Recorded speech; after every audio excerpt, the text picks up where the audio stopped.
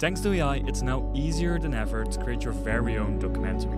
In fact, the video that you're watching right now was completely made with AI. I've been experimenting with making hyper-realistic macro shots, and in this video I will show you exactly how you can do this too using Nano Banana, Seedream and Veo 3.1. With those tools you can use start and end frames to make transformation videos and hyper-realistic close-ups of any type of insect that you want to choose.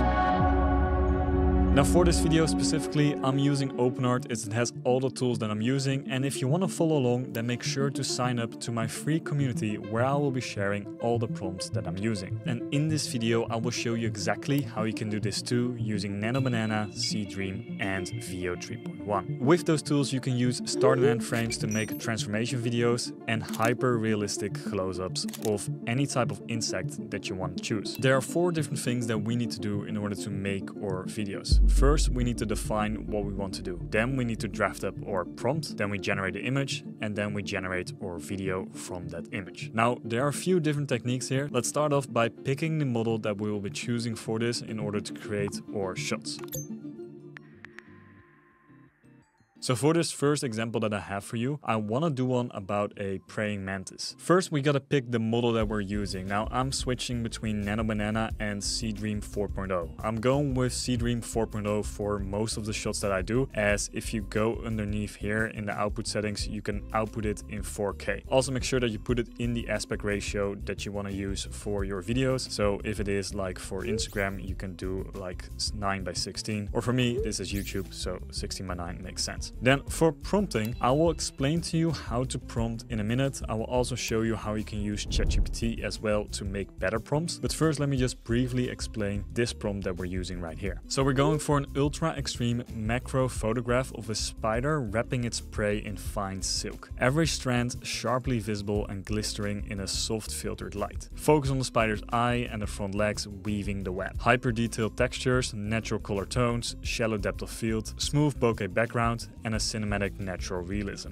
And lastly, we're ending it with crisp and photoreal clarity. Now, all of this, you don't need ChatGPT, you just need to know what to prompt. First thing that's important is saying extreme macro photograph. Then the insect, so this is kind of like type of shot, then the character or the object or person. What it is doing is what I'm describing right here. And then I'm adding in like small details to personalize it a bit. So we're saying like sharply visible, glistening in soft filtered light, focus on the spider's eye. Like these are all like extra details to make the shot more personalized to your wishes. So now we got this prompt, and then you can export a number of different images. I would say the more images you generate, the better, because that way you have more options to pick from. So I will always put these in like 4, and then you hit create. So there we have it. This is the best image that I got from that prompt. And now we can use this same image and use it as a reference image to get an even more extreme close-up of the spider. Also, apologies if you are scared of spiders. So now we're using this as a subject reference, and now it's adding it in there, and then we change up a prompt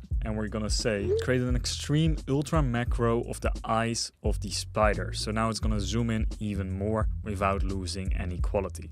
Then we hit create. Here we have an extreme close-up of the eyes of the spider. Now look how like spooky this looks already, and look how sharp it looks. This is already in like 4K, but if you want to upscale this even further, you can. I don't know why you should, but this already looks really good. Now let's do another one of that same spider, because I want to capture like more details of that same insect. So I'm just using simple wording here. Create an extreme ultra macro of the image of the right leg of the spider. So now we hit create, and then we get an image like this. So there we go. Here's the hairy, spiky leg of a spider. I don't know if I want to see that like up close. Like annoying as spiders are already, they're also kind of like fascinating how crazy they look. So there you have it. Now we have like 3 different angles of that same spider. You could do this for any animal basically. Now we're doing it for insects, but you could also do it for a penguin or for a cat or whatever you have in mind. You can get that extreme level of detail just by prompting it. So let me show you one more example. So for this next example, kind of dark, but I want to use an example of a decaying dragonfly. If you're not sure what to prompt, I have this ChatGPT bot that you can use. So for example, I can ask it to make an image prompt of a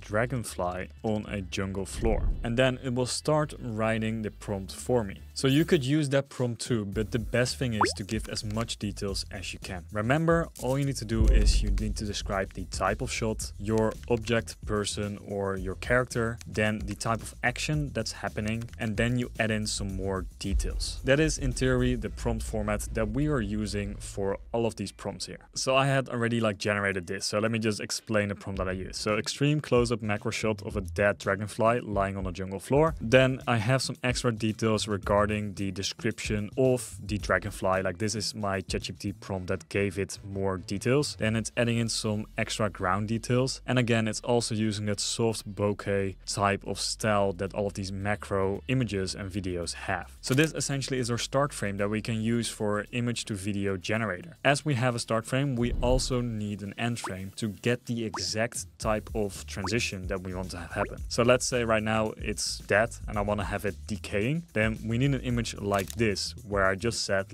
make the dragonfly look like a exoskeleton and extremely decayed. So here we can see it's falling apart. Now we can use this in our next segment, which is the image to video part, where we use a combination of start and end frame, but also just a start frame in both Google Veo 3.1 and also Kling 2.5. So for this, also the reason why I'm using OpenArt is I can just simply go over to video. Now in video, we're going to go to image to video. Here we select the Veo 3. And in there you have Veo 3.1. This works as good on Kling 2.1, I would say. You could try a number of different tools here. So don't feel like you need to use Google Veo 3.1. I would say just experiment with it. And let's start off with our spider. So I have my spider right here as a start frame. Then I have version 3.1. I have audio on. Then I have the resolution to 1080p. Aspect ratio 16:9. And then you can choose between fast and normal. Fast, again, is a little bit faster, also a lot cheaper. Normal takes more time to process, which makes the video slightly better. But honestly, fast works just as good. Now for prompting this, I would prompt this manually because you get more control. You can let ChatGPT do it for you, but if you have no idea what you want to put in there, then ChatGPT is going to come up with something that you might not agree with. So I put in this prompt and I will explain you why. Ultra macro video of a spider wrapping in its prey in silk. The camera stays close, shifting focus between the spider's eye and the moving silk threads. Soft filtered light passes through the web, highlighting tiny details, realistic motion, natural colors, and smooth depth transitions. So this whole prompt, it is a bit long, but it's essentially saying that the spider is just wrapping the prey in silk. And then it's just giving a few camera details of what I want to have happen with the focus, and then I can give it my prompt and I can hit create. So that gave me this result.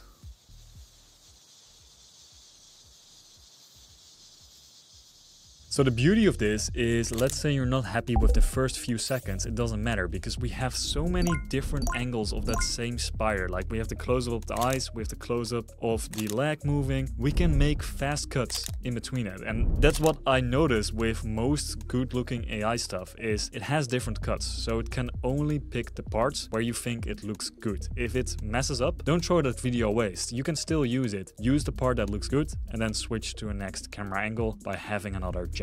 So I did the exact same thing here with the close-up of the spider. I just said hey, it's eating something, and then we have that close-up of the eyes, and then we have also the legs just moving slightly, and we can use that for our combined video. Let's do a different insect for this one. So here I have an image of these ants, and they're working together to build their nests. So what I want to do is I want to give it a prompt. So for my prompt, I'm gonna give it a bit more of a detailed prompt again. So let me explain how it works. So here I got my prompt of ultra macro studio video of ants working together to build their nest, grains of soil clinging on their legs, fine textures visible on their bodies, captured from a low angle beneath them, cinematic lighting, shallow depth of field, realistic natural tones, and crisp details fading into soft blur. Now, with that prompt, I generated this video.